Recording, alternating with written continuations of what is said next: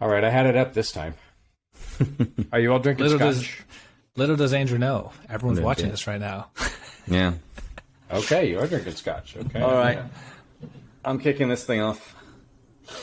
So the other day I was interviewing Sarah Odell, and I'm currently drinking Odell Brewery beer. This is their Very sour. nice.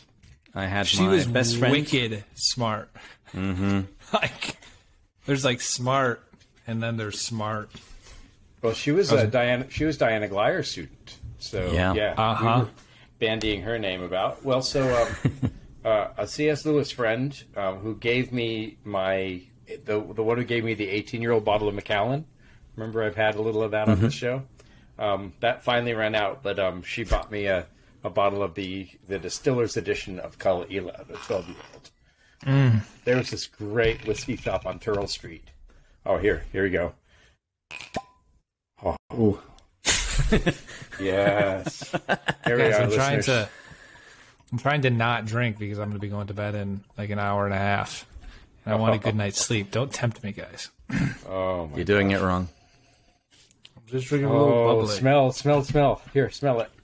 Can you smell it? Oh, spilled some on my screen. That's bad news. I feel like I got to go get some. Oh, fine. I'll go get something. You guys chat. Oh, and Well, tell you what, I'll introduce what we're talking about in this episode. great. It has been a while since we've spoken about what we've been doing, because it's been a while since we've all been on the same episode. And Andrew in particular had a number of fun adventures recently. So we thought today's Common Room would simply be a catch-up, a little bit of a life update, so to speak. Oh, what have you got there? Oh, no, Raganmore. Okay. Yeah. Yeah. No idea if it's good. It was part of the good ones I kept back for myself. Well, there may be treats coming your way, but we'll just have to see. Now I'm excited. Did I tell you guys I gave up drinking for life? I'm done. Okay, just forward the stuff onto me. Yeah. You have no choice. David's like, easy solution. Yeah, I'm not fazed by this at all. So, Matt, I explained what we're doing in today's episode. So, first of all, is that whiskey any good? And what have you been up to recently? It's very, very light, honestly. Incredibly mild. Actually, I'd say if anyone's ever wanted to get into scotch, this is insanely mild for a neat scotch. What have I been up to? I really have... My life is very boring right now. So, yeah, there's not really great life updates. I had just finished phase 2 of that 3-part big project. So, yeah, I guess my life has been pure work. Oh. I wish I could inspire more minds.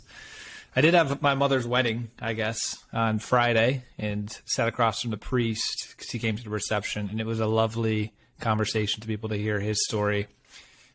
Younger priest, very steeped in the faith, very conscientious and very wise, and so it was fun to be able to hear his story and how he became a priest and struggles along the way, and all that stuff made for a fun reception.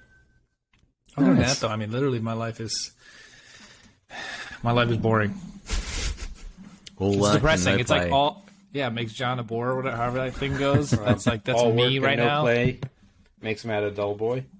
Yeah. That's exactly right. And I've got a couple more months. Phase 3 starts up here in a couple weeks after I recharge and detox from my 4 cups of coffee.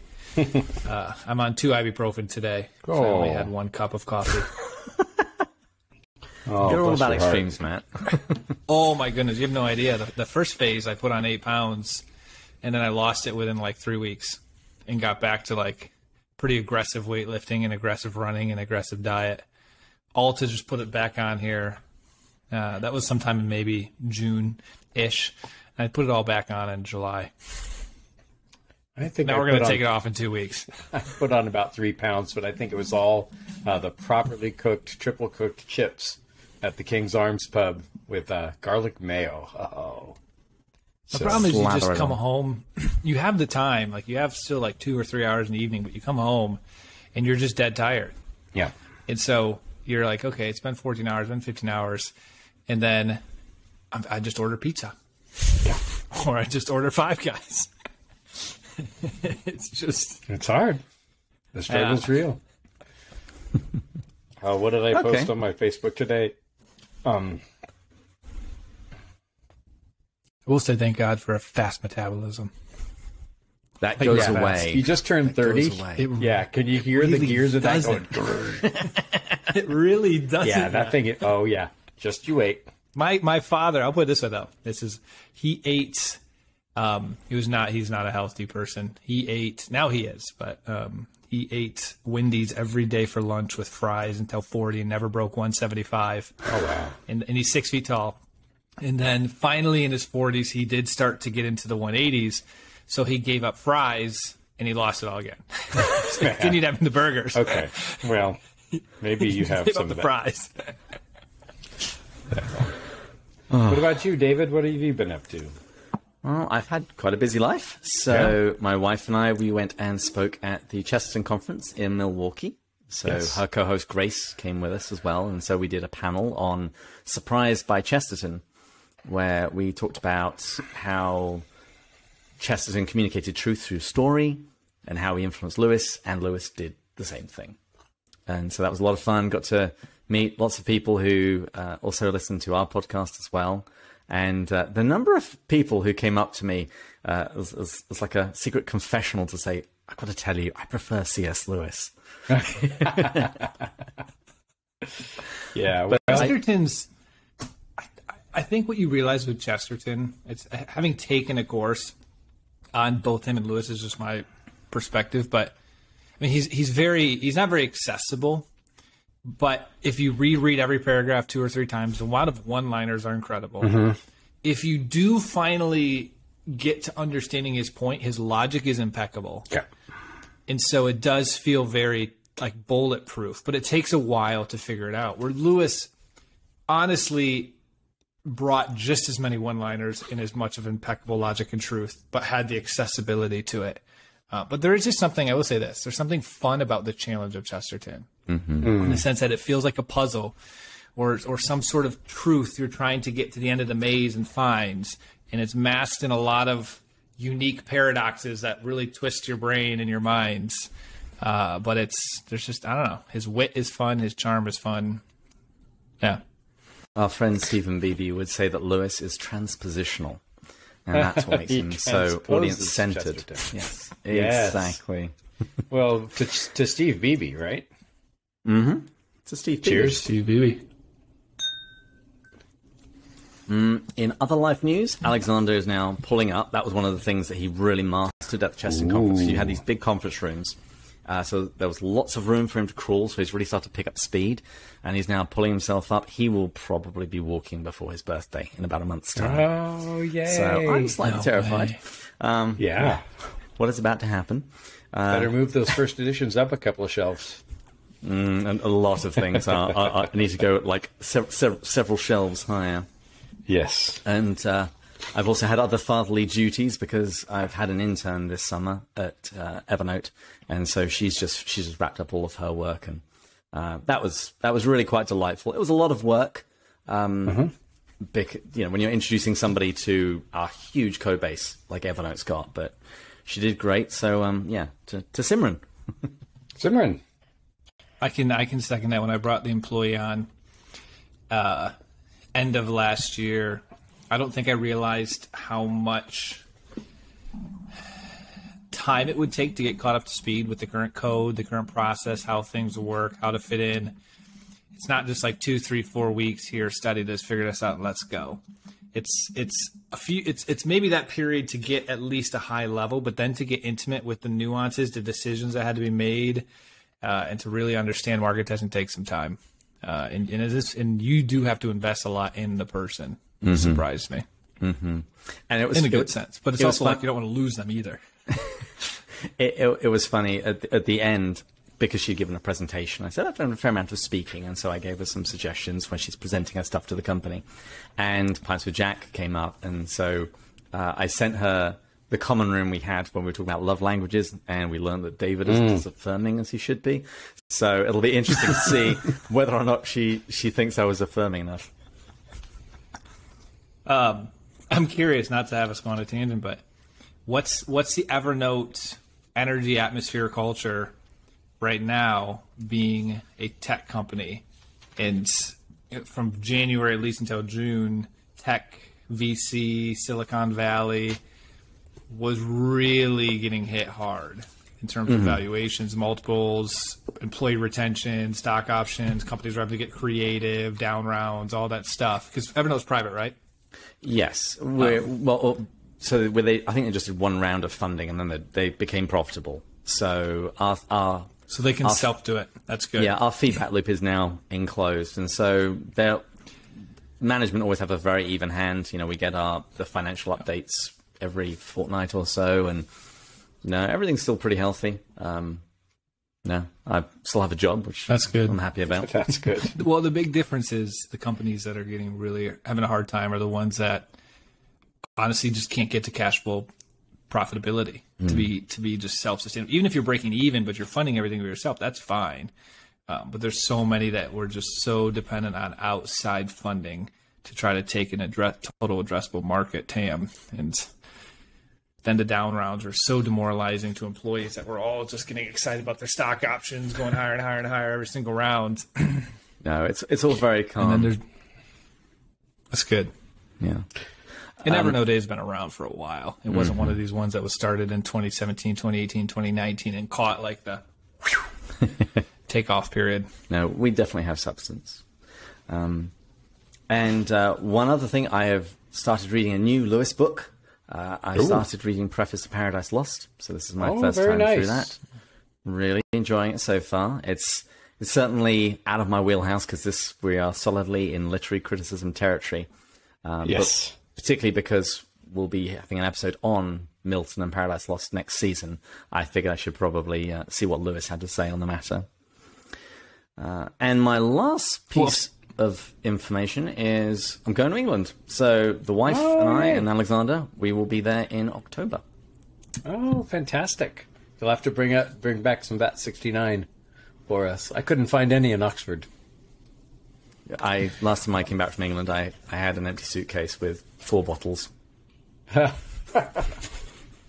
I went to... That is the key. Went to the double-decker Tesco and got some proper biscuits and... Oh, my goodness. That's the key, David, by the way, is when you go bring that extra carry-on or something. Yes. Some way to be able to do it. I guess the one other thing I forgot to say is I'm cranking through... The Hobbit with Andy Serkis. Andy Serkis, yeah. Serkis, phenomenal. That's great. I'm loving it. Yeah. That was a also one of his pandemic full project. time. He recorded that during the pandemic. Mm-hmm. That was actually what we listened to as we drove from San Diego to La Crosse, Wisconsin. That was our audio listening. That's great.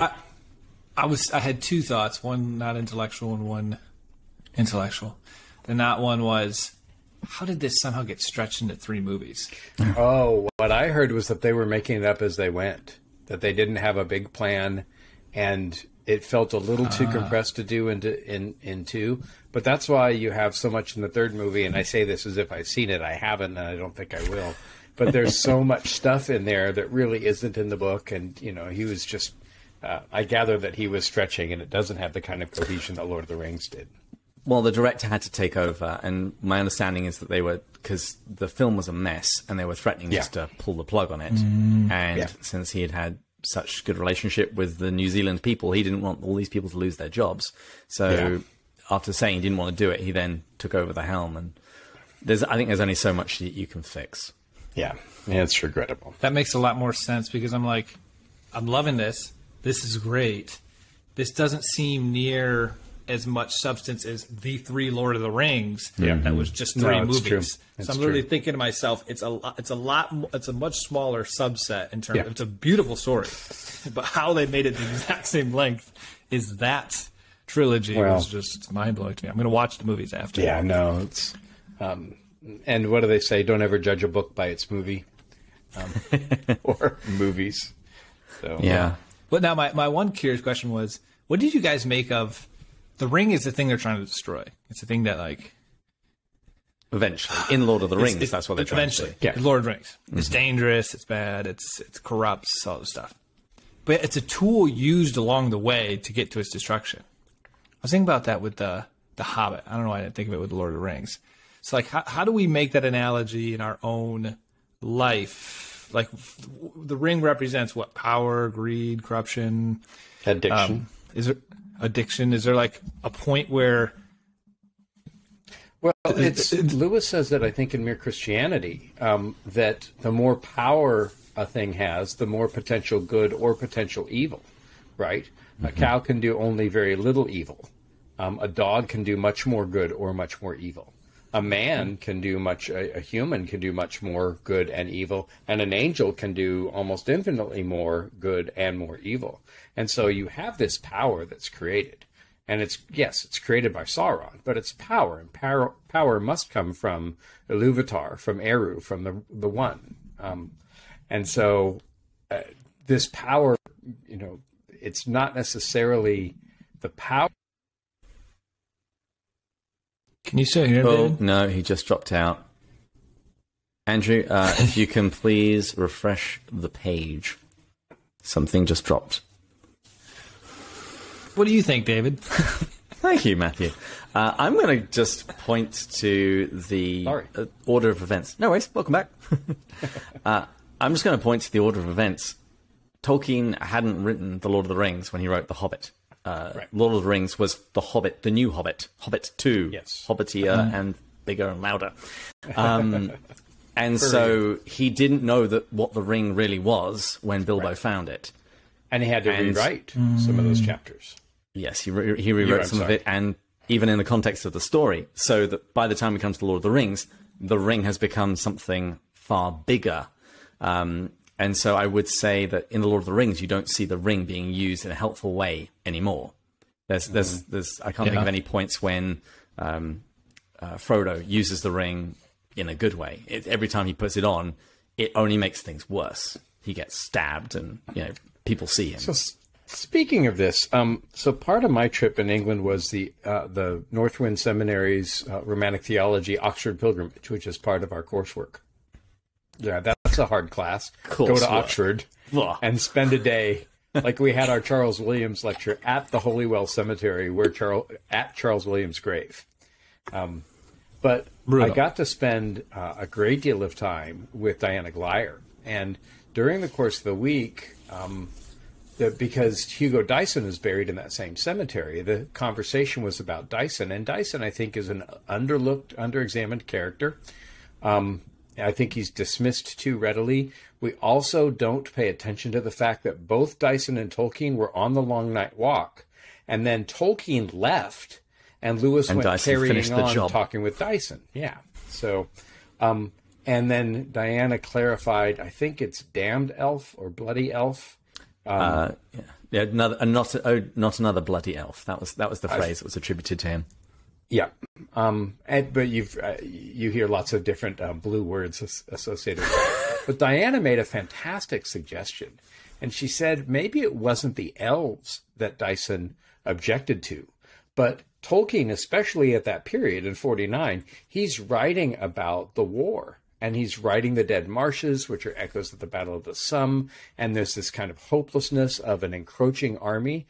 And Diana suggests that maybe part of Dyson's reaction was not against elves, but against the reality of a war. And he's dealing with some post-traumatic stress that you just don't have the language or emotional equipment to deal with as a man of his generation.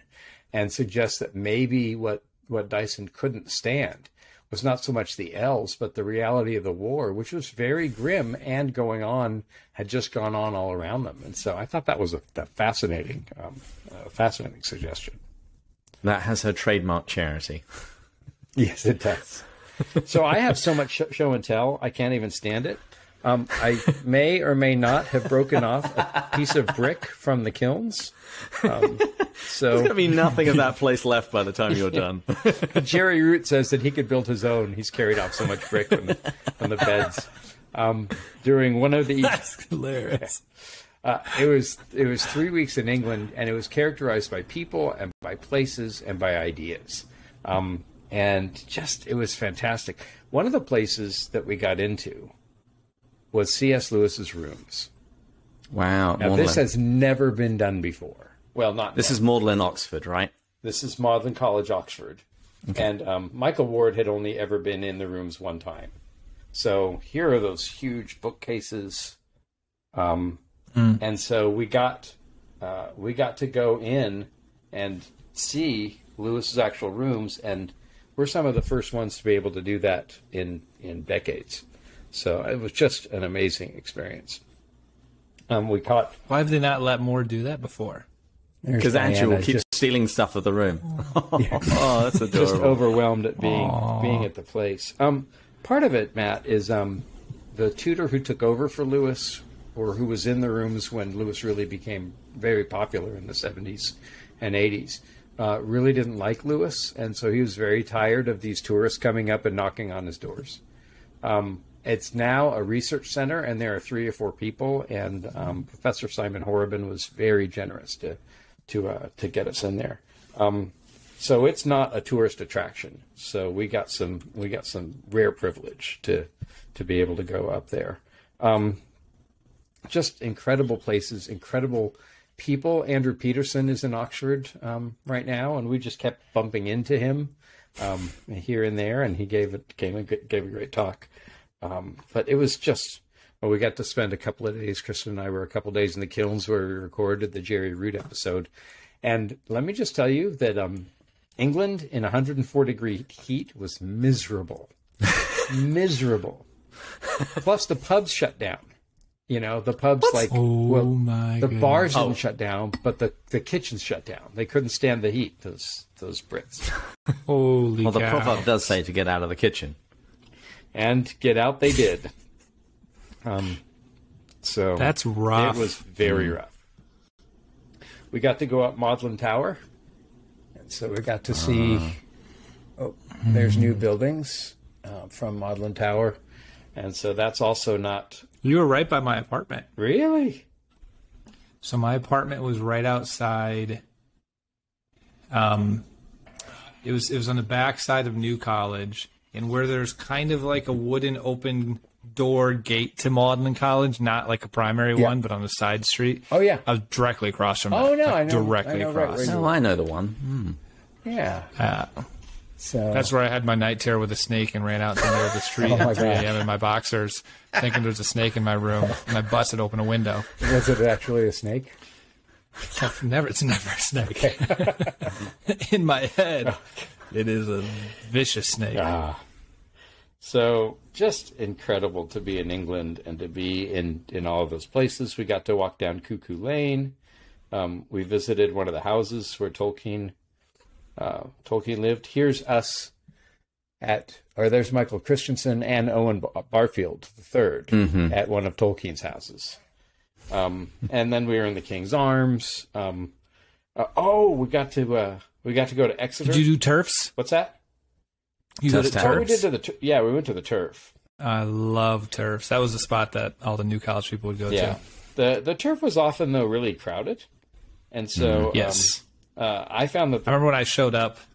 The reason it got really popular, at least when I was there, was because they always would advertise Bill Clinton. Yeah, he used to go there when he was a Rhodes Scholar, and they said he would famously had something in his mouth. I think they were referring to weed. He didn't inhale it, but he had something in his mouth. Here's one of our buddies, and the reason why he's standing there in that position is there's an old picture of Tolkien, and this is the Exeter Quad. This is where he was an undergrad. And there's a picture of him standing right there with his hand right on that pipe. So, and they had a bust of Tolkien there in the Exeter Chapel. Nice. So we got to go to... Did you do any of the Harry Potter stuff? Oh, did we do Harry Potter stuff? Well... Yeah. It depends on what you mean. Did stuff. You do Harry Potter stuff? So if you mean, I got a Harry Potter Lego now. I think he ate in the refectory. Yeah, and Paul, not the. I guess if you did the Bodleian Library, you indirectly did. Oh no! No, I'm thinking of the Duke Humphreys. Sorry. Yeah, we didn't go. I didn't go into the Duke Humphreys, although I do have. We got scholar access library cards. And I renewed mine for a year, and so I got to go into the Bodleian and handle all the archives. But here's Kristen and me and Diana at Dumbledore's seat. All right. Now, there's the high table behind us. So, but, I sat in Dumbledore's chair and Minerva's chair. Is Diana a Harry Potter fan? No, she didn't really know Harry Potter all that much. She wasn't. Man. But yeah, it was. My sister's re-listening to all the audiobooks because of the Harry Potter Lego she got me, and she's loving them. Oh, that's great. So we got to spend some time in the kilns, and it was all just brilliant. So, yeah. Sounds like I got quite the mail trip. at the kilns. Andrew Lazo, Kills Lane, Risinghurst, and I received there 2 British first edition Narnia books. Nice. British first edition. That's the first. Not right? It's a first edition, not a first printing. Mm-hmm. I didn't know those were a different thing. No, so the first edition. So this is exactly how the first edition looked. I think I have a British first of this. A true first. So it's identical to the first printing. So it's just not necessarily the first It's a first printing. edition. This is what when the edition first came out, it looked like this. And this is a second impression or second printing of the first edition. So it looks exactly the same. It's just a subsequent printing. So I may. How does it go? There's a certain year, any book written after a certain year, the first editions or first printings aren't ridiculously expensive because they realized his popularity and started printing a lot more. With Lewis? And then and then there's like a pre-era where some of the first printings are insanely like thousands because they just don't have a lot of them. He wasn't super popular then. No, it's true. Yet. The more popular a book, the more rare the first edition was, and that's one of the things I did in the Bodleian Library. I spent 3 or 4 days in there, 3 days in there, and I put in my request, and they just handed me folders with original letters. And I read all of the correspondence between Lewis and his publisher, Jock Gibb, for 1955. And so I was looking for evidence about Joy Davidman's involvement. I'm constantly looking for that. And I found out, so we have all of Lewis's letters published in Collected Letters Volume 3, but they had the publisher's letters to Lewis, and they had both of the originals right there, so I could just go through. And one thing I didn't know was the original line was, "How can the gods meet us face to face before we have faces?" Right? And that was the line in the book. And then they were going to call the book Bareface, but then they decided on Till We Have Faces. And because it was Till We Have Faces, then the publisher suggested to Jack that he change before to Till. But I didn't know that before was the word, because all we have is Lewis's letter saying, right, Till, that's great, I'll make the change. So I also found 2 different pages of autobiography. So one was an earlier draft, a page of an earlier draft of Surprised by Joy with some minor changes. And then one was an attempt, and I was texting from the Bodleian, texting Charlie Starr to say, hey, when's the handwriting on this? Because Paul Ford dates the composition of Surprised by Joy from 48 to 53, which is the same as the Chronicles of Narnia. But Charlie's dating some of the handwriting to like 44 or even 42. So it goes into my thesis that I've been publishing about and writing about, that Lewis was writing autobiography all the way along. And there's this page where Lewis talks about what it's like to write as a boy, or to write one's childhood, and the childhood events of a biography are the most enjoyable. And I've never seen this in print anywhere. And then I got to spend some time with a Lewis scholar who had done some stuff, and he had a picture of another page of autobiography that had changed. And Lewis started out, and he said, I was born 29th November, 1946. He was born in 1898, but he was writing in 1946. We don't know for sure, but we're guessing, especially because I'm sending it to Charlie, and he's confirming the handwriting. And so here is this, we're widening even more this thesis that I've been pushing for the last year, that Lewis was constantly writing autobiography. And so I had a great conversation at the King's Arms over beer and chips with Andrew Peterson about the urge to tell our own stories, the way that we tell our own stories to kind of shape the narrative. And remember that the subtitle of Surprised by Joy is the shape of my early life. My early life. So Lewis is trying to find a shape for his early life. And as I suggest, he didn't really understand what his autobiographies were about until he stopped writing about joy and started writing about love.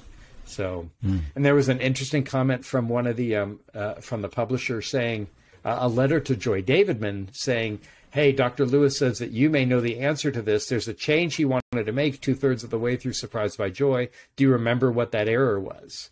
So she knew the manuscript so well, the publisher was asking Joy Davidman for advice on what the change was. So just, I mean, not any huge, major, ground-shaking discoveries, but I hope to go back next summer and just some great stuff playing around. And, you can smell Lewis's pipe smoke, right there on your fingertips. So just a magnificent time. That's so cool. Oh, and we heard Michael Ward twice, and he came and talked he talked to Northwind, and that was great. But then he came and gave an address about abolition of man. And he talked about clear and thick religion, and he talked about the head and the chest and the stomach, right? And Lewis makes these distinctions in abolition of man. And I realized, and then later chatted with Michael Ward about it, that the fox is the head. Mm-hmm. And Arnam is the chest, because the bird head is worn on the chest, not on the face. And the animal. Yeah, exactly. But then I'm suggesting that Bardia was like the belly. He was just kind of, moved by his own physicality. So anyway, lots of incredible ideas, and I came away really inspired to kind of keep writing and it was an unbelievable trip. And then I got COVID. So I have been isolated here in the house for the last week. We got home a week ago last night. I think the last time, when we recorded A Severe Mercy, one of the episodes you mentioned how you made it through COVID without getting COVID. Yeah, I spoke too soon. The next time I see you. Oh, and that was another thing. We had some reference to Will Voss. Because we had gotten in the rooms, now we're looking at all the old pictures of Lewis in his rooms, and now we have pictures of the place, and we're trying to position where all the furniture was and everything, and we're even trying to identify the paintings.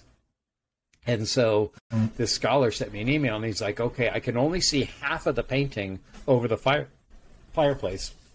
Do you know what it is? And I did a quick Google search, and Will Voss has done a blog post where he actually identified it. So I got to email him right back and say, here's that painting, and give a shout out to Will. And so, yeah, it was all coming together. Oh, and then on the plane back, one of the conference attendees had visited Sheldon Van Auken, and he showed me 2 letters from Van Auken. I took pictures of them for you, Matt, to send you. And he visited Van Auken for an hour once and had a couple of pictures. So there was all kinds of connections. And then we were at the King's Arms with the Pints with Jack, and hopefully you all saw the photo there. And we scattered the swag far and wide, and so lots of folks from Anselm got some stickers and things. So thank you for sending that. I love it. So yeah, I see David knowing that we're right past 30 minutes. I can see it in his eyes. Oh man. Well, there was actually one other thing that I wanted to share with you guys, because we're doing Poetry Month at the moment, and in the episode which was just released, we heard Love's as Warm as Tears, and about the different musical renditions of it. When Taylor, our audio engineer, was editing it, he sent me a message, and I just want to play it for you. And I just want to end like that.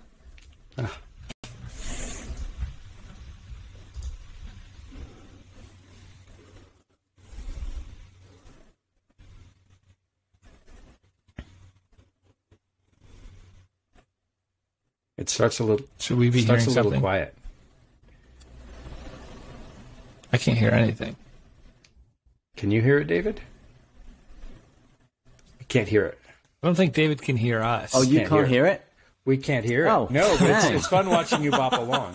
While you're queuing it up and putting it on speaker, Phil Keggy on his Beyond Nature album, which is the album that really has a nod to Lewis. He's got a song called County Down. He's got a song called Brother Jack, but he also has a song, an instrumental song on the Beyond Nature album called As Warm as Tears, and it's from that poem. So now dance and play it for us, David. I think I've got the right one now. So y'all were talking about Love's As Warm as Tears being set to music, and then he started reading it, and I instantly thought of the perfect music setting for it. Love's as warm as tears. Love is tears, pressure in the brain, tension at the throat, deluge week of rains. Yeah, lovely. Well, to Taylor. Wow. I didn't get to tell you about the Book of Common Prayer that I stole from Lewis's home church, the Holy Trinity. I made a donation. I asked the vicar. I got permission. So we had a hint. Should one of us drop and join the Patreon call? Yes, we've got a Patreon call with a top tier supporter. So let's jump to that now. Cheers. So started about cheers 2 minutes to ago. Taylor. Cheers.